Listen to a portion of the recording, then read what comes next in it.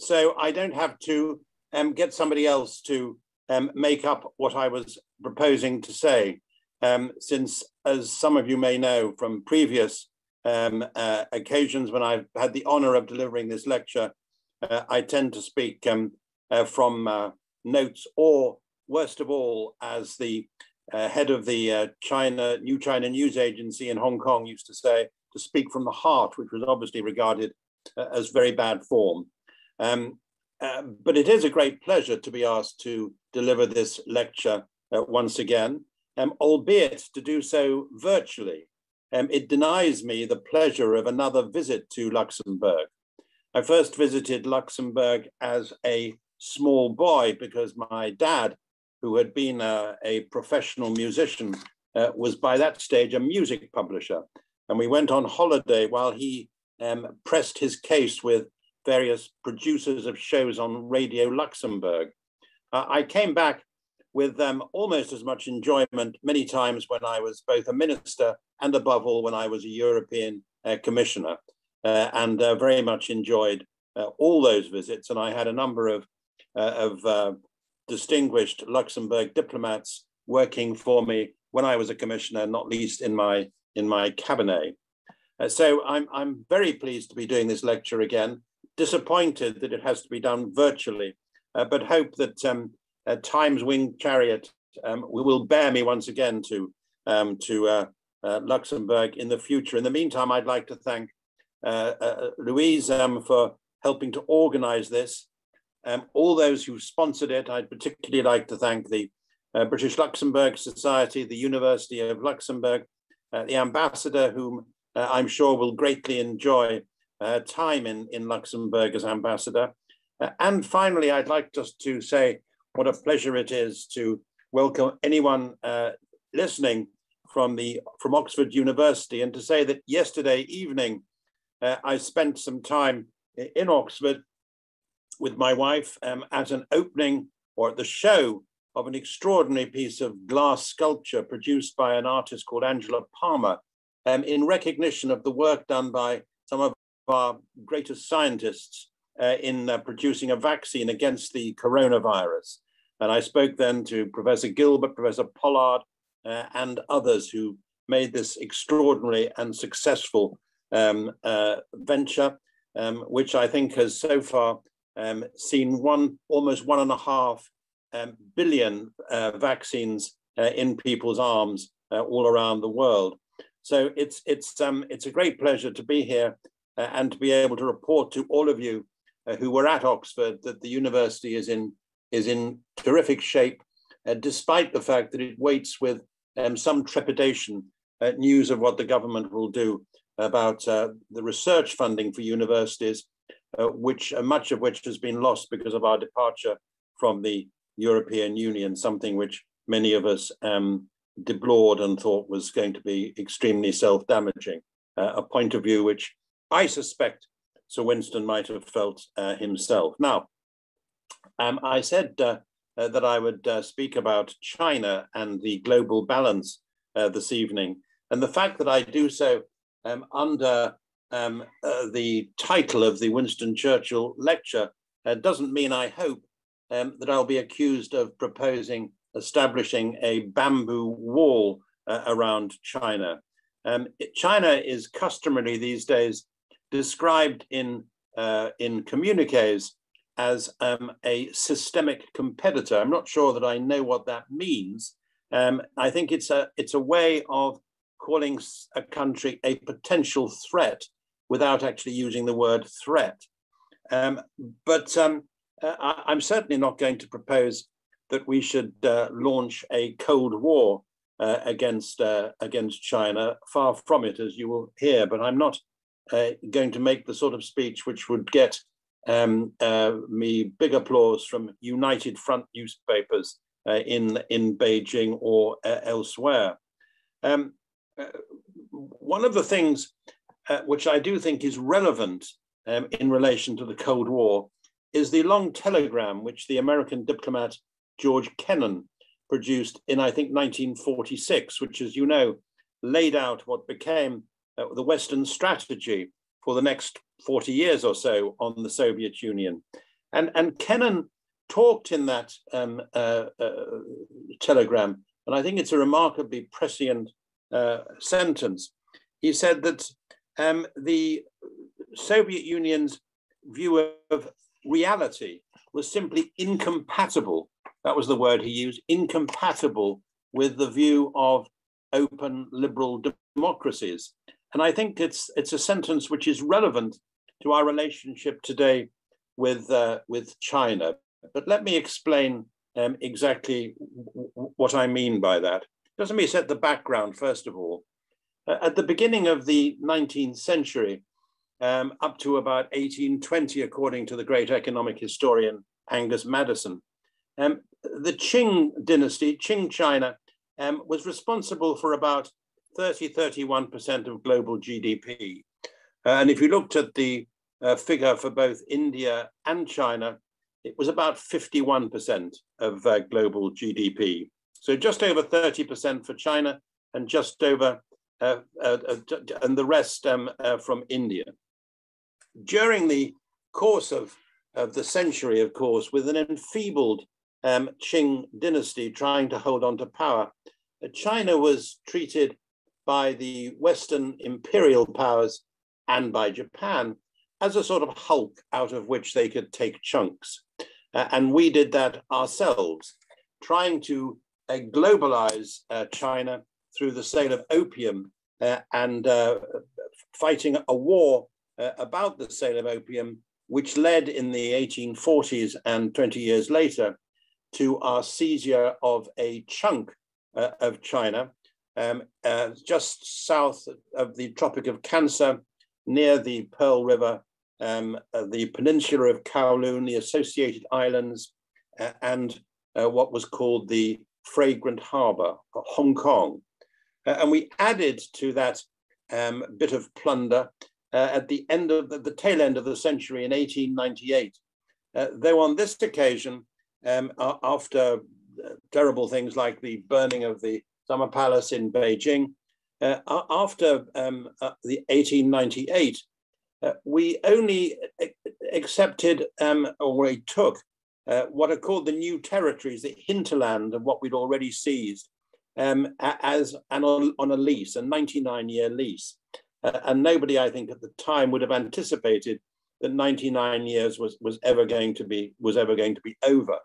It has to be said that when we made our original seizure of that part of South China, Lord Palmerston, who was then Foreign Secretary, and his colleagues thought it was a miserable bit of plunder, and the man responsible for negotiating it, who was the head of British trade interests in southern China, Captain Charles Elliot, got as his next diplomatic appointment the job as chargé d'affaires in the new Republic of Texas.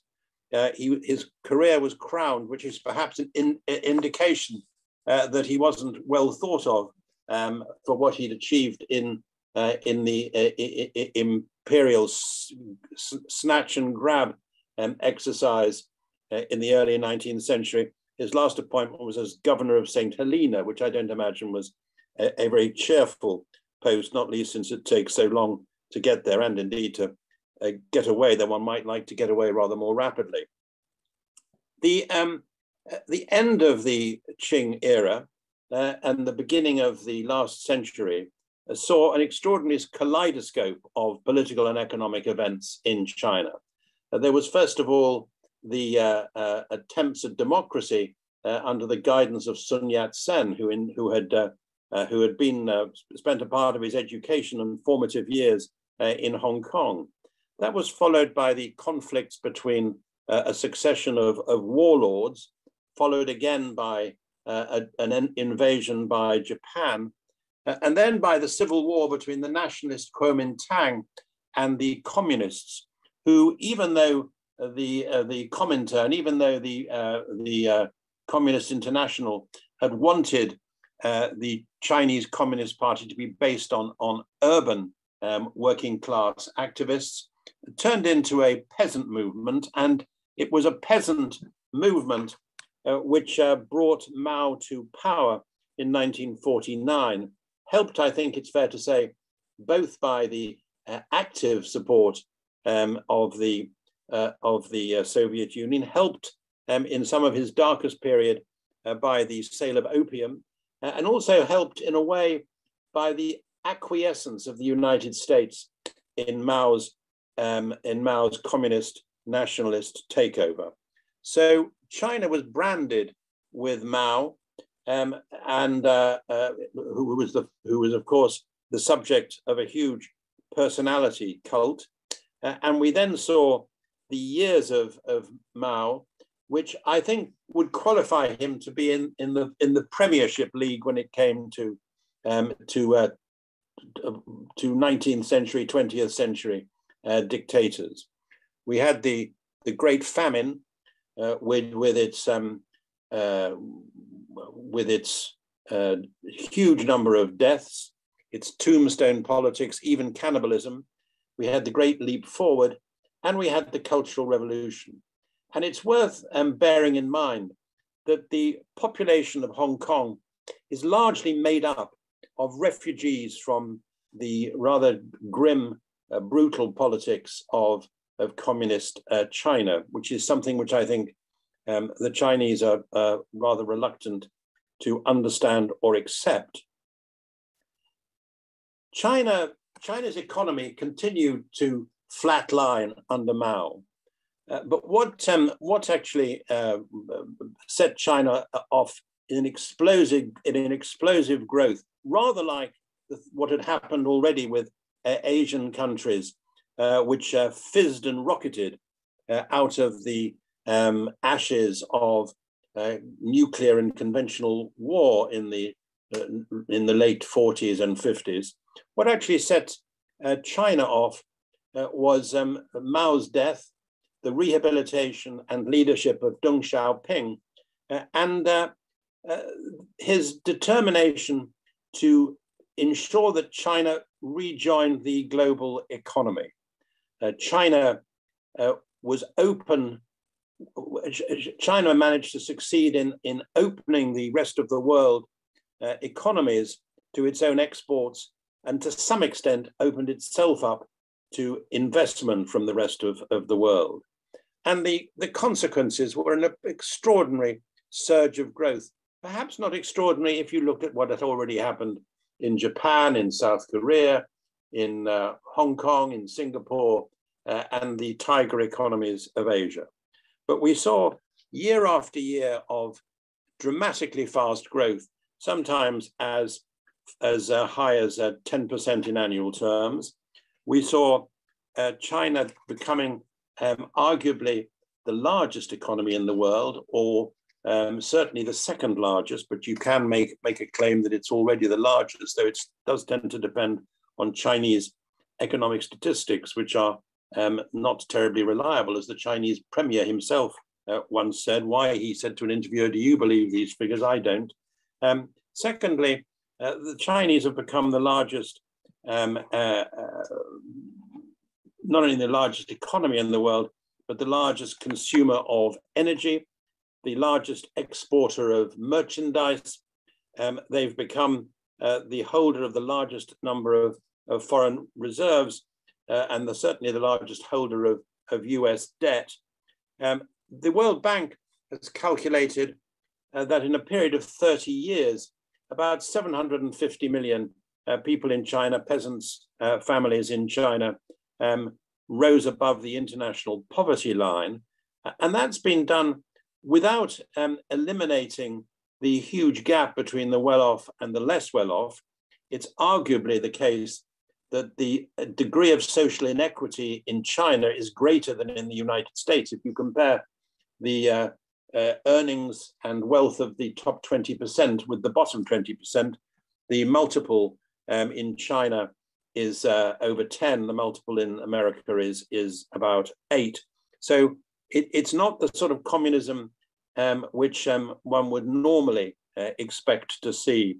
It's more like, of course, Leninism. At the same time as you've seen a huge and welcome increase in the number of the very poor who've been lifted out of the worst sort of poverty, you've also seen the development of a middle class, which probably these days amounts to about 700 million, which is why car manufacturers like Volkswagen, which play such a prominent part in determining German foreign policy, the manufacturers of luxury goods are so keen on getting into the Chinese market and to selling to its growing middle class.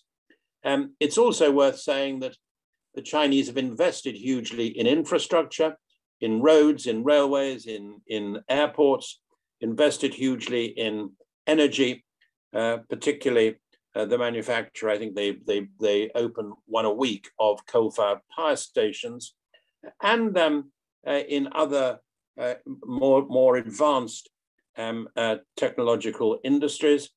They are a preeminent player in some areas of high technology, and but it's worth recalling that they're also hugely dependent on imports of semiconductors. They spend about, mostly from, incidentally, Taiwanese companies, they spend about $350 billion a year on importing chips, which is about 150 billion more than they spend on the importation of oil. So they are an important player on the international scene, but they're not perhaps quite as dominant. It's a point I'll come back to a little later, as people sometimes suppose. Now, as the Chinese have taken advantage of the opening of markets, and that was, of course, given a particular spurt when they joined the WTO, and I was part of the team which helped them negotiate that on behalf of the on behalf of the European Union. Even before that, they'd increased their exports to the United States by 1,600% in a period of 15 years. You wanted to know how well China was doing, you only had to look at the shelves of any Walmart.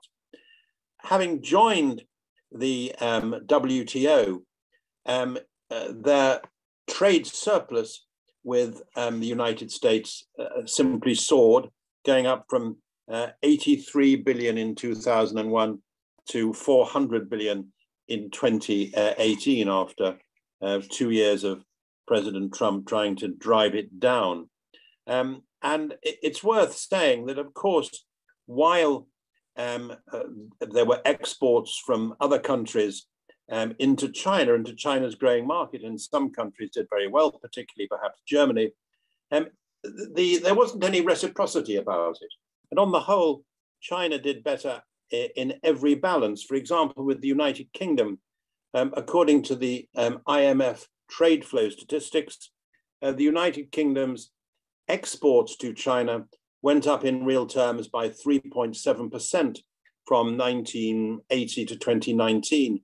China's exports to Britain went up by over 9% in that period. So it's not sensible, I think, to regard China as doing us a huge number of favors if only we mind our P's and Q's politically with China. China also, of course, invests a good deal in other countries. Again, not out of an act of charity. It's not a branch of the St. Vincent de Paul Society, but because invariably it wants to either make money or to stake a claim in an important part of another country's economy, their infrastructure or their energy or their telecommunications. So we should welcome China's rejuvenation. It's good for Chinese people. It should be good for the rest of the world. But I don't think we should be bowled over by the thought that if only we get on with China, we can somehow completely transform our own economies and economic achievements. One thing which has been delusional in our attitude to China, in my view, is the assumption which many have made, and to some extent I think I used to make this mistake myself, the assumption that there was a sort of Marxist predictability about what would happen. Marx, as you recall, used to argue that politics invariably followed economics. So people would argue that if China was opening up its economy, sooner or later it would open up its politics. And even after Tiananmen and all those bodies, particularly of students in and around Tiananmen Square, even after that, President Bush, the first President Bush, and others thought that sooner or later China would start to open up politically. And there was a bit of that happening under Jiang Zemin for a few years at the beginning of the century. But we then had the huge change with the arrival of Xi Jinping about 8 years ago as the top dog in China. And I think several things combined at one and the same time. First of all, I think the Chinese leadership was spooked by what looked like an attempt by a very charismatic former commerce minister who was the mayor of Chongqing, which is to China's development a bit like Chicago in America in the 19th century. Bo Xilai tried to elbow his way into the top leadership of the Communist Party and to grab power. And I think that greatly disturbed the leadership at the time and made them extremely cautious. Secondly, it may seem a rather foolish thing to say, but it's undoubtedly the case that the main intellectual advisor to Xi Jinping, a man called Wang Qishan, was obsessed with Alexis de Tocqueville, not with de Tocqueville's book on America, but with a book which I had to read when I was doing prelims at Oxford, reading history, the Ancien Régime and the French Revolution. And there were two aspects of that which apparently Wang Qishan and others thought were warnings for China. First of all, the argument in de Tocqueville's great book, and I think he is one of the most important political philosophers of all time. De Tocqueville argued that just because people are getting better off doesn't mean that they're going to be easier to govern, because it was happening in the 18th century. People were getting better off, but it didn't make them easier to govern. The other thing which de Tocqueville argues in that extraordinary book, is that any authoritarian regime is always at its most vulnerable when it tries to reform. And I think those lessons were taken to heart by Wang Qishan. And there was a period when sales of the Ancien Régime, doubtless a Chinese edition and doubtless pirated, spiked in China. When I went to speak once at the party school in Beijing and mentioned it, everybody knew what I was talking about. The other thing which I think happened and made the Chinese leadership extremely nervous was a realization that globalization, with what it was doing to employment patterns, that urbanization with the flood of people from the countryside, poor and not very well educated people from the countryside into the cities, and changes in the internet were making it increasingly difficult for the Chinese Communist Party to keep a grip on power. And the consequence was that under Xi Jinping, they have tightened their grip and assaulted any aspect of what one might call the loosening of Chinese communist governance, from civil society to dissidents of any sort, to critics, to human rights lawyers, and so on. And the Chinese leadership under Xi Jinping went even further. One of the most revealing documents which explains what's going on is a document called, rather boringly, prosaically, pedantically, Communique number 9. Communique number 9 warned the officials in the party and the government that they should be prepared for an intense struggle, those were the words used, against all the aspects of Western liberal democracy, which threatened existentially the Chinese Communist Party's grip on power. What did they mean? They meant the notion that human rights were universally valid and applicable. They meant Western ideas of journalism. They meant, of course, Western democracy. They meant, of course, what they called historical nihilism, which means the sort of historical inquiry which would tell people or remind people what had actually happened in Tiananmen Square. And that was regarded as a real threat, a real enemy, the most important enemy that China faced, liberal democracy. And the argument had to be carried into every school and every university because the leadership of the Communist Party agreed with Stalin's description of education as an engineer of the soul. So since Xi Jinping, I think that you've seen not only a tightening of the Communist Party's grip at the center, the end of any hope that opening the economy and technological change was going to produce an early political liberalization. And you've also seen China prepared to throw its weight around rather more in the world with what's called a wolf warrior diplomacy, partly, I think, because China has felt that it could do so, and partly because it thought it could do so because I think the leadership is profoundly convinced of the fact that the West, liberal democracy, is to some extent in decline, and that the Chinese communism and Asia are in the ascendant. And they particularly, I think, though I'm not sure what they're feeling about it now, took the view that America was in decline, not something which I think myself, though I have some doubts, which I'll come back to perhaps a little later or in questions. Now, there are a number of things which I think we have to take account of in dealing with China. First of all, they have a narrative which assumes that there is something called a good relationship with China. Geoffrey Howe, who I think slightly fell for this, who a man of I much admired, used to think of the relationship with China. He used to think it was about Hong Kong, partly as well, was like a Ming vase, which you had to carry carefully from one part of the room to another. Now, most people don't think of a relationship with another country like that. You think of a relationship, by and large, as a succession of different issues where you take account of one another's interests and try to come to a harmonious and balanced view. But for the Chinese, if you don't accept their own narrative about the relationship, then you're a dead duck.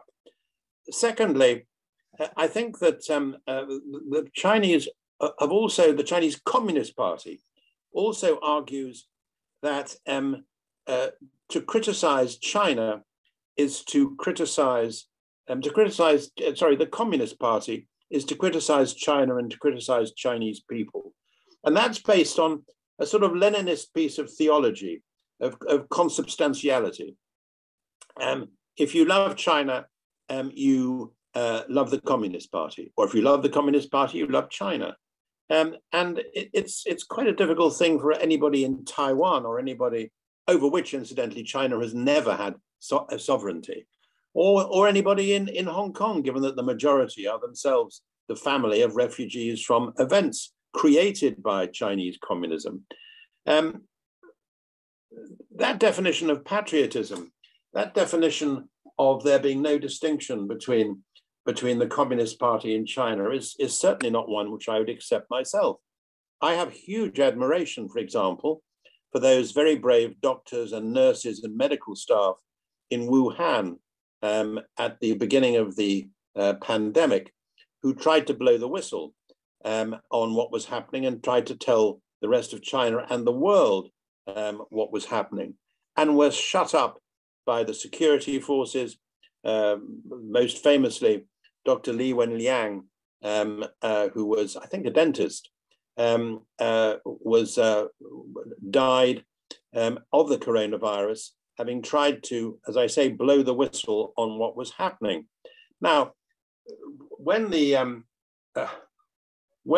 Australians tried to ensure that there was a proper and full and open inquiry by the WHO, chance would be a fine thing, into the origins of the coronavirus. And they did so because they'd been given assurances by the Chinese Foreign Minister Wang Yi back in the end of January last year that this disease, which they'd heard about, was curable and preventable, while the Chinese were busy buying up medical supplies from Australia, as they were from the United Kingdom. So the Australians had not unreasonably taken the view that they should actually know how the thing had started.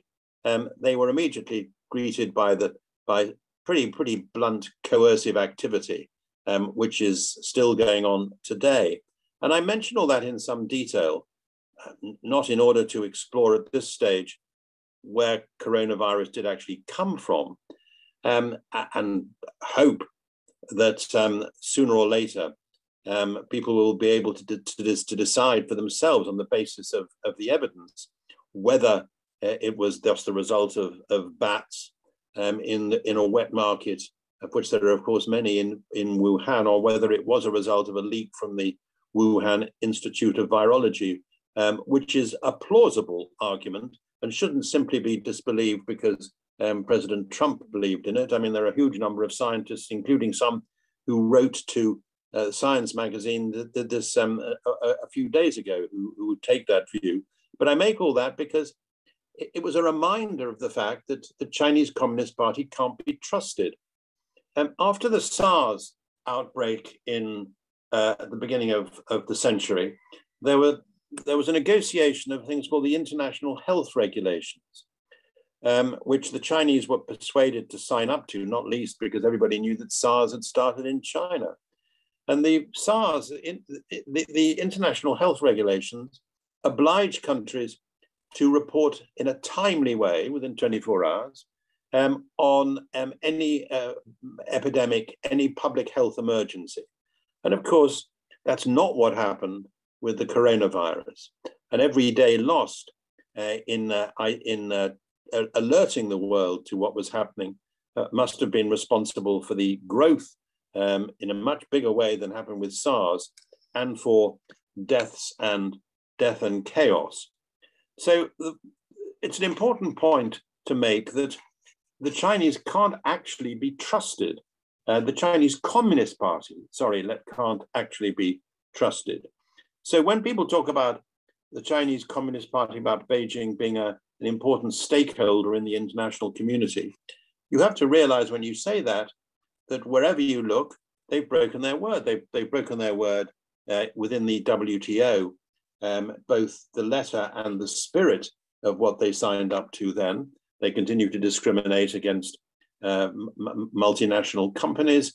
They continue to subsidize their own companies against international competition. They continue to be responsible for pressured joint ventures and for intellectual property theft. We also know that they've broken their word over Hong Kong in a major way. Hong Kong, which is now being placed in handcuffs. The joint declaration negotiated in the 1980s, which came into force in 1997 when we left, was supposed to guarantee Hong Kong's autonomy and way of life for 50 years after 1997. Well, it's certainly not 15 years after 1997.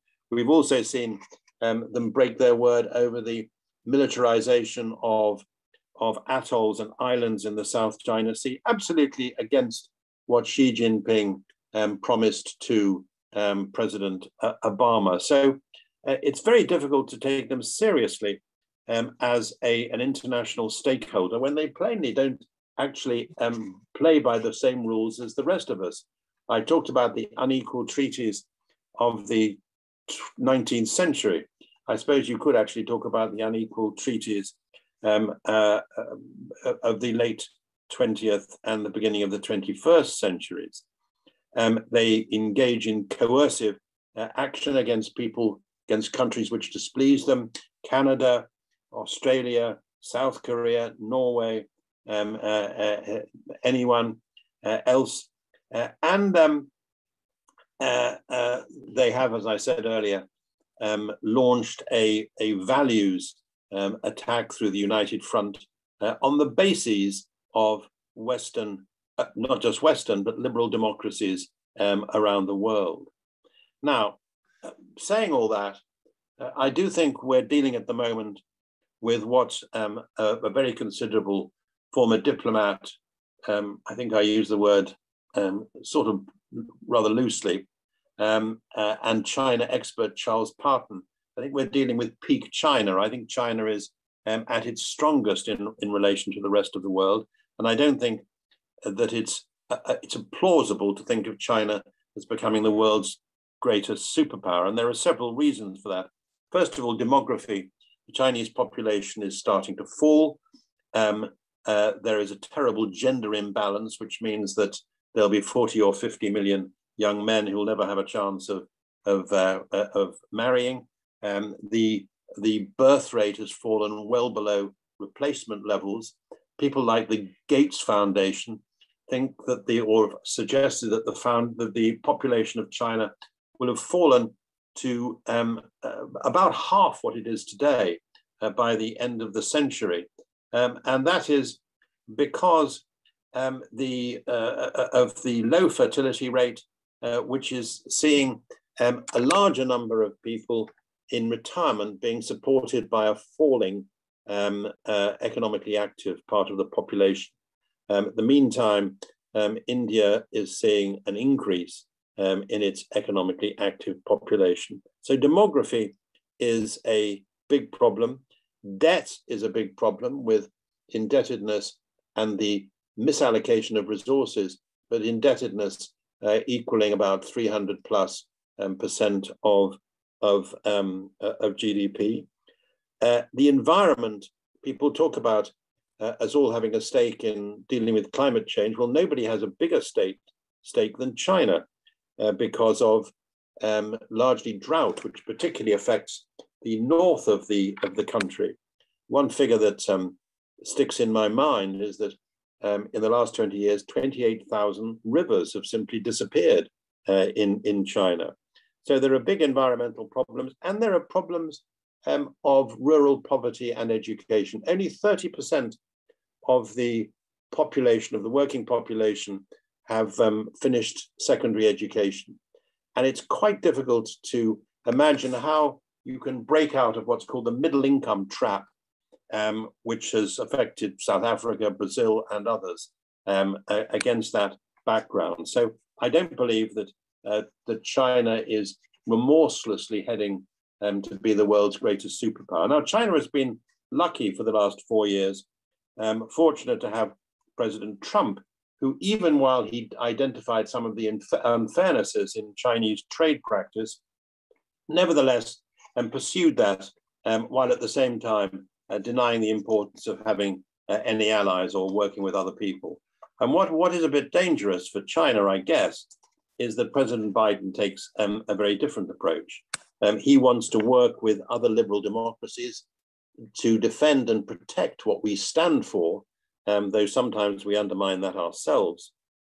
He believes, as I do, that we should work with China where it's in the global interest to do so, over things like climate change and over dealing with antimicrobial resistance, which is the next big health problem coming around the corner at us, particularly a big problem in China because of the incontinent use of antibiotics. So he believes that we should work with China when China plays by the rules and when there's a global interest in doing so.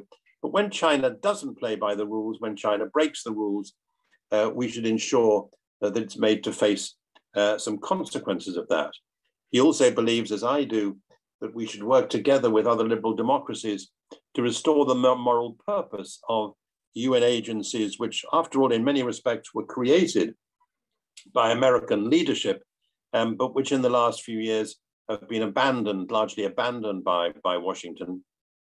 And he also thinks, I hope, I think I'm right in saying he thinks that we should band together in open societies, liberal democracies, in order to invest in the sort of areas of high technology where we think we might be outpaced by China, for example, in AI and robotics and telecommunications. So there's an agenda there which isn't about a Cold War. It's not about building, as I said, a bamboo curtain around China. What it is about is, I think, realistically recognizing that we don't want to contain China, but we should, in the phrase of the late and very considerable international scholar Gerald Siegel, we should want to constrain China when it behaves badly as it has over Hong Kong, constrain China when it behaves badly as it has in trying to coerce other countries, constrain China when it's engaged in the sale of body parts, constrain China when it's involved in forced labor, partly using people who in effect are locked up in concentration camps in Xinjiang, where the British and Dutch and Canadian parliaments have all suggested that the Chinese Communist Party is guilty of genocide under the UN Convention. I'm not a lawyer. I can't make that determination myself, but I certainly think that what's happened in Xinjiang is a crime against humanity. I just want to make one final point before welcoming any questions. A friend of mine says, which is a rather attractive way of putting it, that what we want is a sort of Goldilocks China. We don't want China to be too hot because it will try to bully the rest of us, but we don't want China to be too cold because for China to do badly, for China to implode, or for the Chinese economy to flatline would be bad for the rest of us. What we want is China somewhere in the middle. And I think that we also want, as open societies and liberal democracies, to stand up for ourselves in dealing with China, because if we don't, then I think the consequences would be pretty bad for our own domestic politics and our own domestic economics. So let me end there and welcome any questions.